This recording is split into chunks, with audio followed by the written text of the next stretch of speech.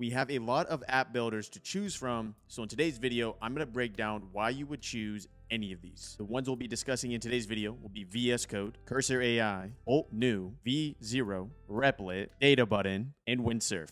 Therefore, by the end, you'll have a complete understanding when you take this journey, which is the one to start with. Let's jump in. Welcome back, y'all. Today's video might ruffle some feathers. Some people might be mad at me by the end of it. But my goal here, my purpose, is to give you brutally honest perspective from someone that's currently building out their own software company. For the last year and a half, I've been building out bumpups.com, which is currently funded by Google. So let me give you my perspective when it comes to actually building out real applications that make money, that get funding. Today's video topic comes from Henry here, who's part of my school community, and Henry went ahead and just laid out a ton of information. I was like, okay, the only real way for me to answer this question is to do a full-blown video, so that's what we're doing here today. For reference, if you join my school community, which will be in the description down below, you can ask me questions like that, which I could possibly make a video on, like I'm doing here, or alternatively, get access to a bunch of exclusive training. Let's go ahead and jump into today's video. Based on what me and Henry were talking about on school, here are the major grading points. In no particular order, the first one will be code outputs. How good is the code that it's outputting? Then it's going to be front-end development. Maybe some platforms are more specialized for front-end compared to some that are better for back-end. Next is deploy, which will encompass how easy is it to deploy to an actual website link, storage buckets, databases, everything like that. Following this with code team, we're going to see how easy it is for the platform to allow other developers and give more context from software engineers. And then finally, which is a big one for a lot of people, is cost. How much am I realistically going to be spending a month? And realistically, if it does work out and it is at scale, how much would that cost me for a successful app? Enough talking.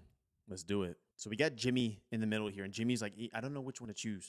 Where am I going? Each one of these platforms represents a different type of developer. So let's get started here. First off, let's do an overall generalization between the platforms. To do that, we're going to simply do this. So we're going to grab a little pencil here. Windsurf, VS Code, Cursor AI. These are what I like to call IDEs, integrated development environments. I want you to think of these three as kind of like how we've been coding for a very long time. And obviously with Windsurf, Cursor, and even VS Code now, there is some artificial intelligence integration. And also, to be clear, the way I'm presenting this information is under the perspective that you want to learn how to code / really find out the platform that's best with AI and coding. Like, this video is not for 2016 level where it's just like, which one do you like coding in? Because honestly, there wasn't that many options back then. This is all predicated on the fact that now we can use AI to code. So with these three though, Windsurf, VS Code, and Cursor AI, this is like its own category here. This is a little bit higher learning curve when building out applications, which leads us to the other four here, which I like to call AI app builders or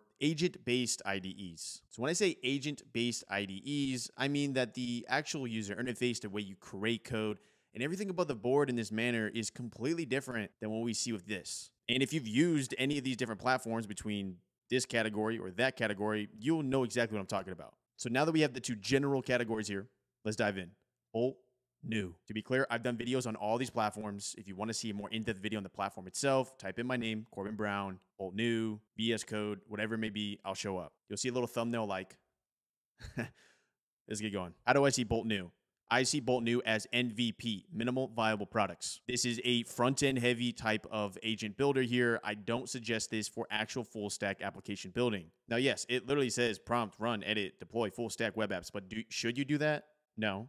Is the code it's outputting good? I suppose so if you know how to prompt it, but should you actually use this to build out a full stack application? I'm going to say no, and I say the only reason you would use Bolt New is that you have an idea, you drawn it on your little whiteboard, you got it in your notes, you want to real quickly use a UI like this just to kind of see what it would look like if you put it into a web app, but once you have it there as a proof of concept, stop, don't use. That just lost me a ton of money from Bolt New sponsorships. I'm telling you the truth. No more Bolt. Therefore, consensus for Bolt. MVP. Let's go to V0.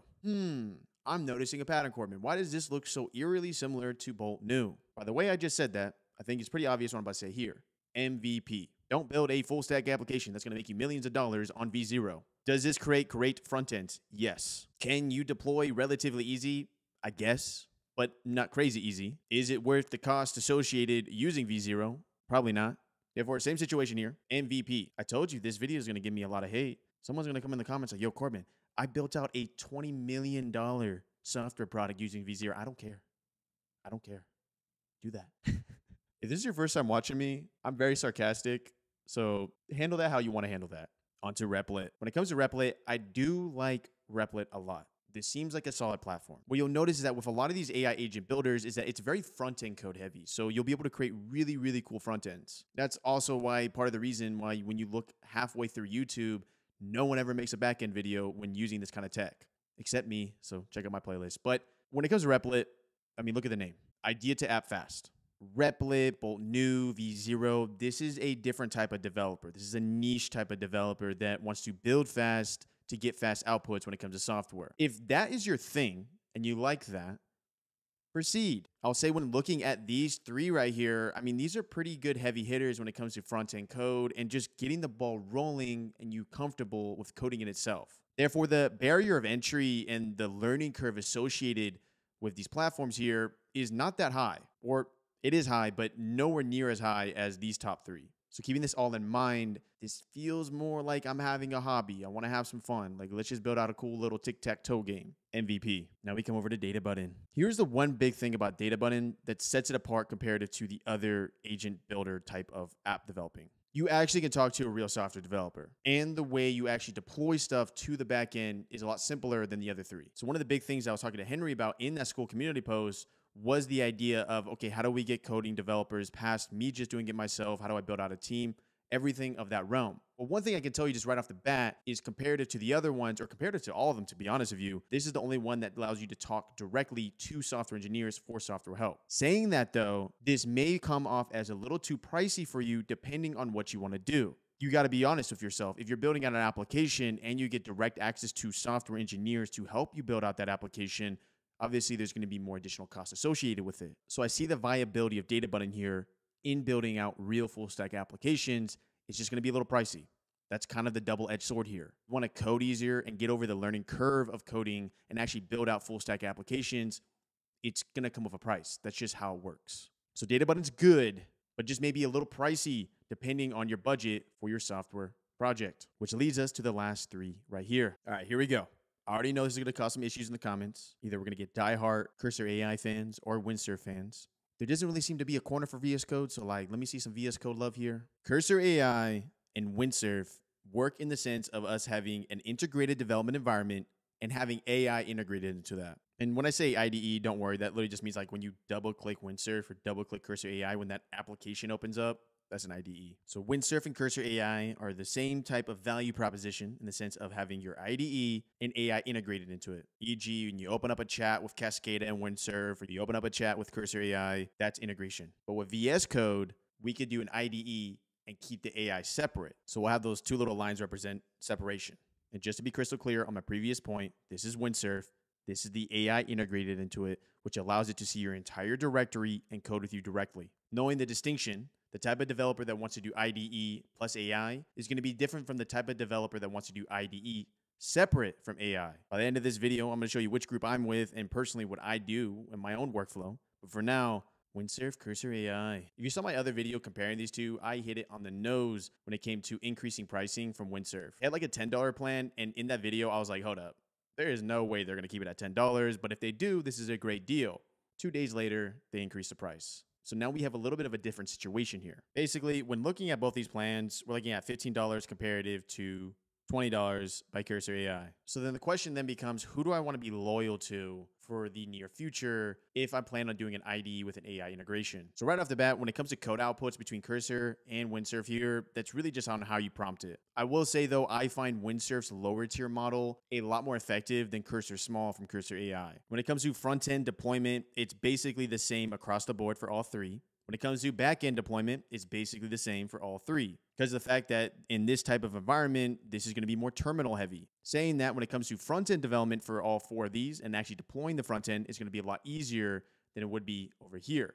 But in reality, all it really needs for you to understand when it comes to the front end is one simple line for at least a React-based app, which is going to be npm start. Once you do this once and deploy to localhost 3000, that's not really the burden. The burden then becomes when dealing with the backend, which leads us to these four right here. Now, Databutton, what they'll do is they'll make it very simple. Just, create a function. It will handle all the logistics when it comes to running a backend function. These are going to require a little bit more heavy lifting from your side when it comes to creating a backend and using a specific type of backend.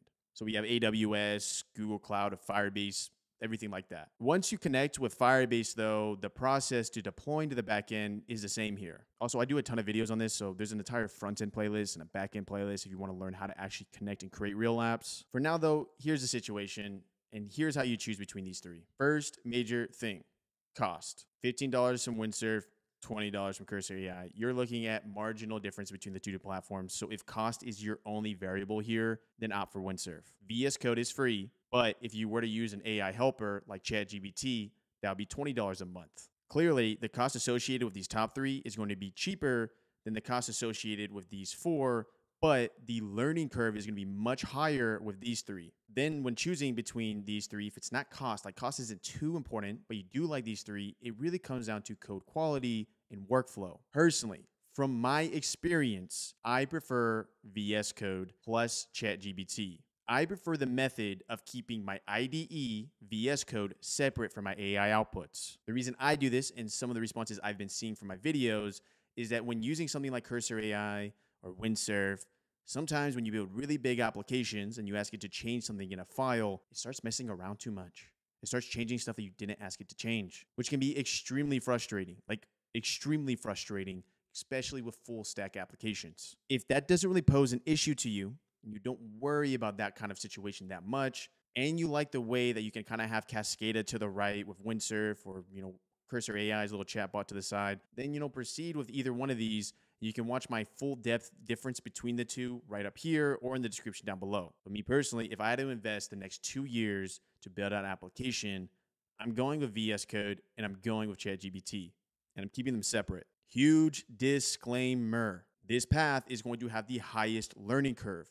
You are going to get most frustrated with this path. You're going to run into errors that are going to take hours for you to fix. You're going to run into situations where you're going to break your terminal. Like, there is going to be a ton of stuff that happens here. Although, if you get past that learning curve and you succeed and you build out a full stack application with this path, then congratulations, you've just learned one of the most valuable skills that currently exist on the market. And on top of that, pairing that with artificial intelligence to help you build out that skill. Using AI in any of these workflows allows you to do the work of 3 developers as 1 developer. This is the new situation. This is the new way to code. And this is not 2012 where we have to keep skimming through Stack Overflow. Maybe sometimes. Maybe you have to go back to Stack Overflow here and there.